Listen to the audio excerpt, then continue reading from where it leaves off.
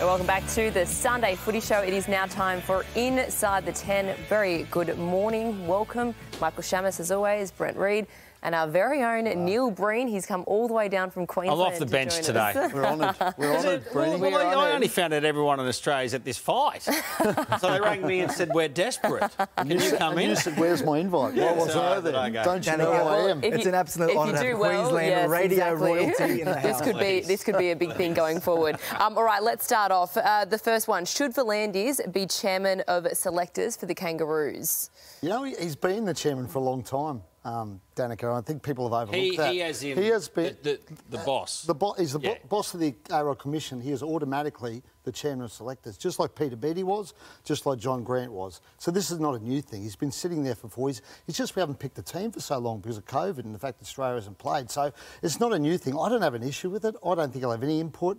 My issue is more with the fact that the Origin coaches are now selectors. I think it puts them in a really difficult position, those two guys, when they've got to argue over players, potentially give up. You know, the Daly Sheridan's, Nathan Cleary argument, for example. I mean, how does Billy not say he wants Daly? How does Freddy not say he wants Nathan? I think it puts those guys in a difficult position. I think that's more a concern for me. Can we get a camera in there and see what that selection Fly on the wall. like? Yeah, like imagine documentary. Imagine V'landys sitting there saying, you know what, I don't want Teddy. I think Matt Duffy should be the Australian fullback. Like, do you actually think? I'm tripping he doesn't say that. Do you actually think that Peter V'landys is going to sit there with Brad Fittler and Billy Slater and say, you know what, guys, I think you're making the wrong call here. It's an honorary role. It's something, as you said, Reid. It's been there for the last few years. Since, well, at least John 10 Grant. years Yeah, since the commission. Yeah. So, look, I don't have an issue with it. If Peter V'landys turns around and does say that I don't agree with these selections, then, OK, we're going to have an issue with it. But it's just there as an honorary role. He'll be part of it. Isn't it a relic from the past? You know, like there were a lot of honorary things in rugby league. The ARL Commission comes along.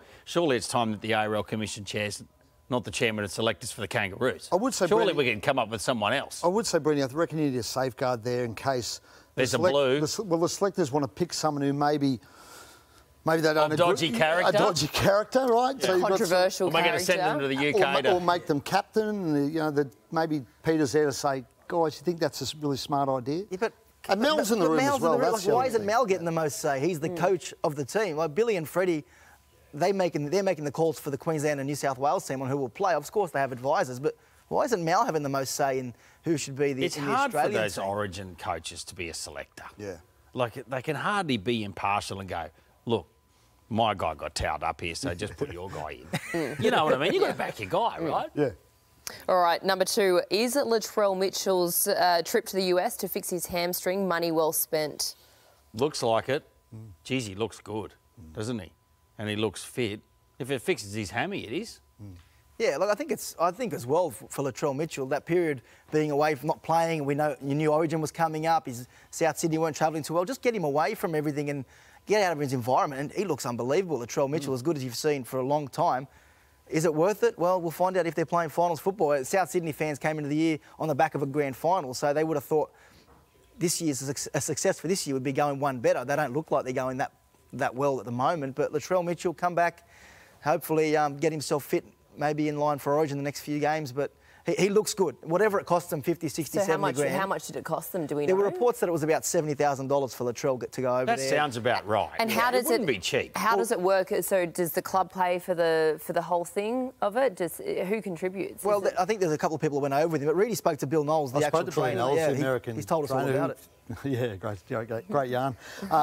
He was really impressed with Latrell, actually. He said he was an exceptional athlete, had the physique to play American football if you wanted to go down that path at some point in his career. And there's other parts of the game. There's other parts of the game you obviously have to pick up. I can't take another one. No, not that that's going to happen. But, you know, he was really impressed with Latrell and his application and the way he carried himself over there.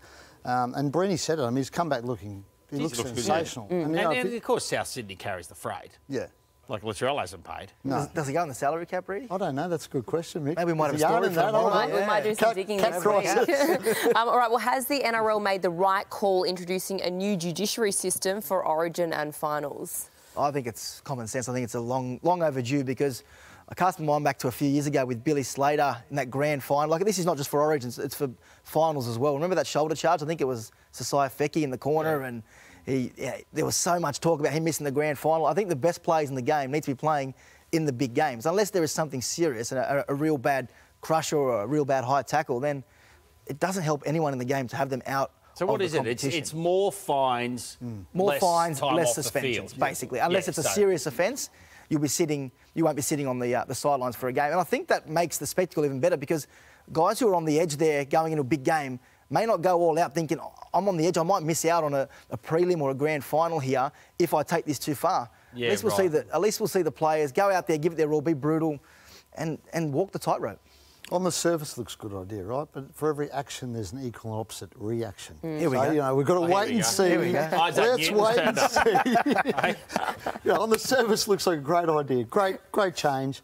But you just want to see what the fallout is, you know, the ripple effect of it all before I can come out and declare often after that it's Origin, genius. they clean up a judiciary thing in the dead of night and everyone moves on. Yeah, and exactly. the main thing is the clubs. The clubs are blowing up that they're sending a player off to play representative football, and they can't play the next 2 weeks because they've got a charge from Origin. How's it their fault? Well, it was only happening 2 days before Origin, though. Who cares? That's we like to leave things to the last minute. Oh, we weren't don't under pressure. We could have done it in the off-season. All right, well, there is still a big job for the Bulldogs to find a head coach, someone whose name's been thrown around a fair bit, Brad Fittler, despite the fact that he's got a job here at Channel 9 and also coaching the Blues. If you were Freddy, would you coach the Bulldogs?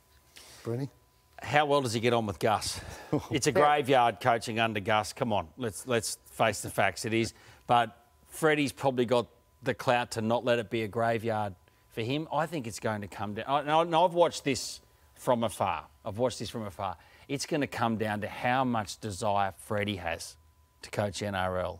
And the fact he hasn't answered the question makes me think he's seriously thinking about it. Why would you give up what he's got? He's got a great life. I mean, he's working here. Yeah, but, mate, you know, when you've got an itch, you want to scratch it. He scratched it a while ago. No, he didn't scratch it well.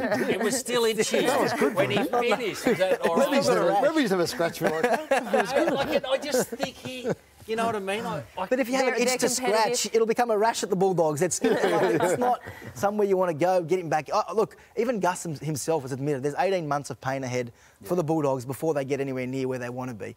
If you're Brad Fittler, don't you just see out the 18 months, keep coaching the Blues, enjoy yourself, win a couple of series, hopefully, and then get back into a coaching in a job. Gus wants Freddie because there's other coaches there ready Gus hasn't to go. had any applicants. Yeah, well, that's what he says. Yeah, well, he's had a couple of public ones who've put their hands up. Flano's there doing interviews saying, I'll take the job. There's whispers that they're working on Cameron Ciraldo in the background as well. So, I mean, I don't know if Freddie's...